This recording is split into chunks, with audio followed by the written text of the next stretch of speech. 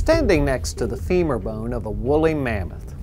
Today, we can easily identify it as remains of that prehistoric beast, but imagine if you were an early American farmer who found this while plowing your fields. Since you had never heard of a mammoth, much less a woolly one, you wouldn't be able to label this correctly. What you have heard, however, is the local folklore about monsters who live in the nearby woods. Given all the available data, the only logical conclusion would be that this is proof of the existence of monsters. Of course, it's easy for us to look back with amusement now, but history is filled with theories that have been faulty, fanciful, or flat out false, and sometimes it takes the work of a scientist to help us gather data.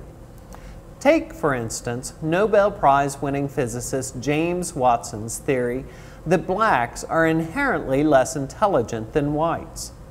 Not only is Watson's theory offensive, he has no empirical evidence to support his idea. Less controversial is the peak oil theory, which argues that oil production will soon peak and go into sharp decline. However, some scientists maintain that the entire theory is based on an inaccurate reading of exactly how much oil is left underground. If the foundation for the theory is wrong, the entire theory falls apart. Rather than revisiting the differences between theories, principles, and concepts, we'll discuss what makes a theory good and why it's important to understand theoretical concepts.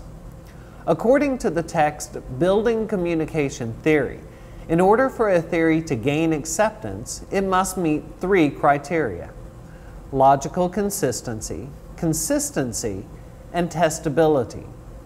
A good theory cannot contradict itself.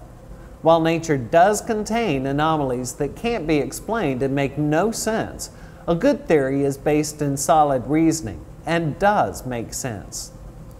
A good theory fits well with established facts. We could conclude that our mammoth friend was driven to extinction by the encroachment of man, but no scientific data tells us with complete certainty that is possible. No matter how often it's tested, provided the tests are credible, with a good theory, you'll get the same result every time. Okay, so you all remember this one. Take baking soda and vinegar, mix them together, and instant volcano.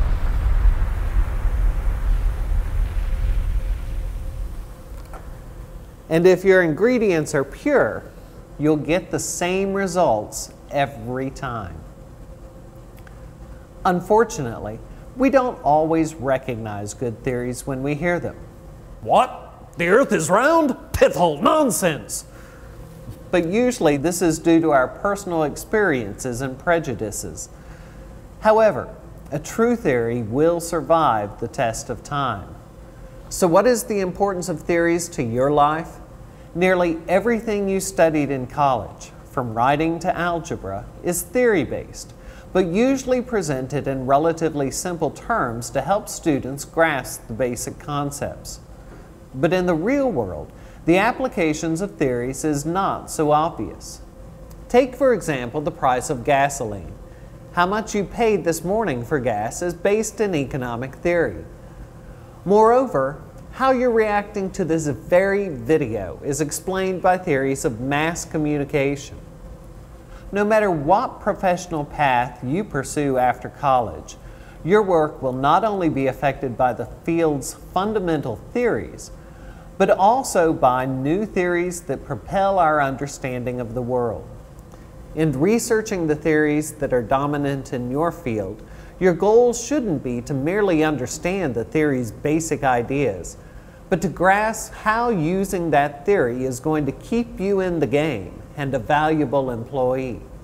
Remember that without theories, we wouldn't be exploring outer space, making advances in curing cancer, or predicting the behavior of violent criminals.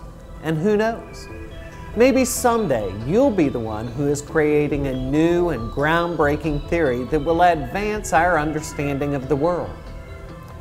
Just make sure It doesn't involve monsters.